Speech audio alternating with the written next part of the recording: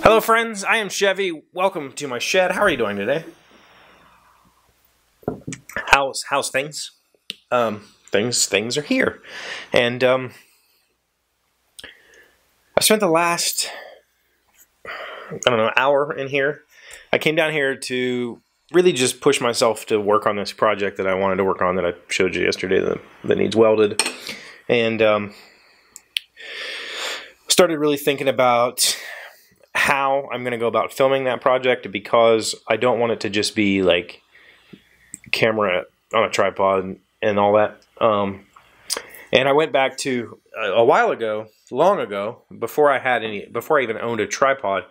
I had this thing that I made, and this thing's pretty cool. It's like a little camera rig that I mount the camera here, and it has a base plate on it here, and it allows me to set the camera up. I used this for quite a while to do all kinds of videos, because I could easily just set it anywhere and film. But it didn't have an adjustable ball head or anything like that.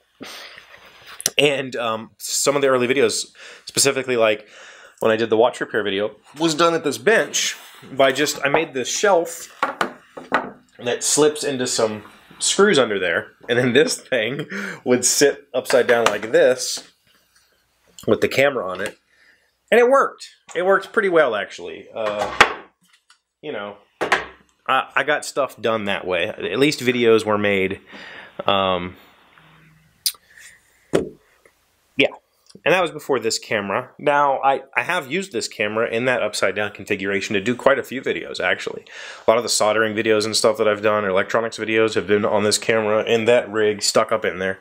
But it's kind of this big cumbersome thing, and because of the way it's set up, I have to take it down if I want to use these doors. And I didn't like that. So then I thought, well, I'll make a rig, a newer rig.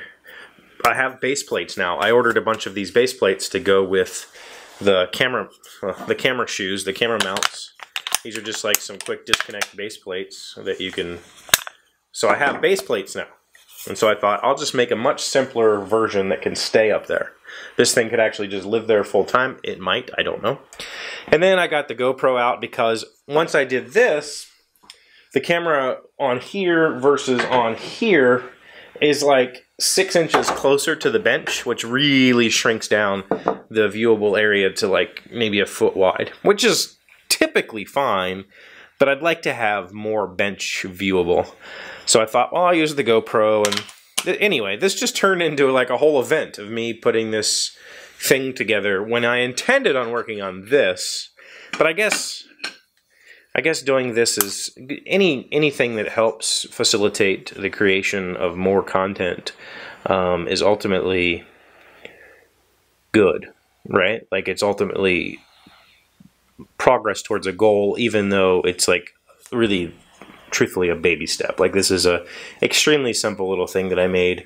Watched like a documentary while I was making it, and started really thinking about how this is going to play out, because I'm really interested in doing more content like this. Not this, but the building stuff. And I know that many of you have wanted me to do more building videos for quite some time.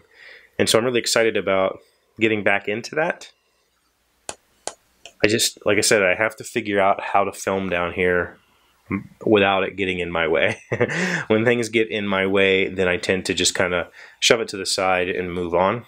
And a lot of my videos, you'll see that, like, I'll get to a point where I'm frustrated, and then I set the camera aside and I work, and then when I turn the camera on, like, this huge leap in time or in progress has happened, because I just got frustrated, I turned the camera off, and I continued to work and got absorbed in whatever it was I was doing and forgot that I was supposed to be trying to show the process. You know, even something like this, I mean, ultimately I used the bandsaw on this, used the drill press a couple of times, I had to use the bench sander and do some recesses. I mean, this actually could have been like a little video where I talk about why I'm doing this way. And it could have been interesting, but I just didn't film it. Yeah, I mean, honestly, nobody would watch it. But it could have been an exercise. And I think that's the thing. Like, I think I need to... Stuff like this. I do stuff like this down here on an extremely regular basis. Multiple times a week, I come down here and make just some little thing. It's nothing. And I think much like woodworking, I should probably use these opportunities to practice the craft of making a video out of this. Even if I never show it, just turn the camera on and kind of force myself through the motions of working with this. Instead of viewing this as getting in my way, how do I use this as a new tool? How do I use this as part of the process?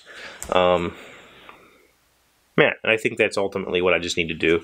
You know, oftentimes woodworkers will say that if you're building something for your shop, practice a technique you don't know yet, or learn, you know, use that opportunity to learn something new, or to practice a technique that you're rusty at, or something like that, because that's the perfect time. You don't care what it actually ends up like, but if you pull something off that's nice, then you have this nice piece of shop furniture. You know you can perform that skill, like box joints, or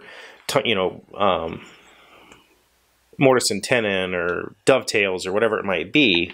You know, in that same vein, I should probably film everything, even if I never use it. So that was kind of the gist when I asked for GoPros.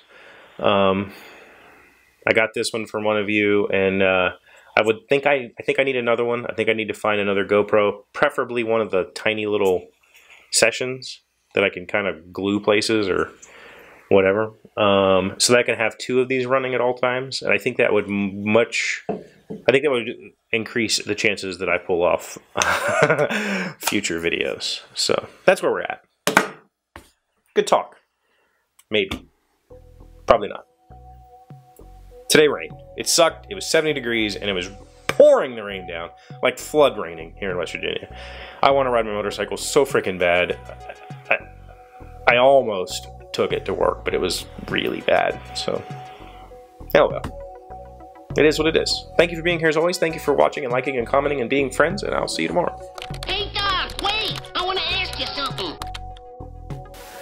Today's random fact comes from Mental Floss. What do the Olympic rings stand for? Coubertin explained his design in 1931.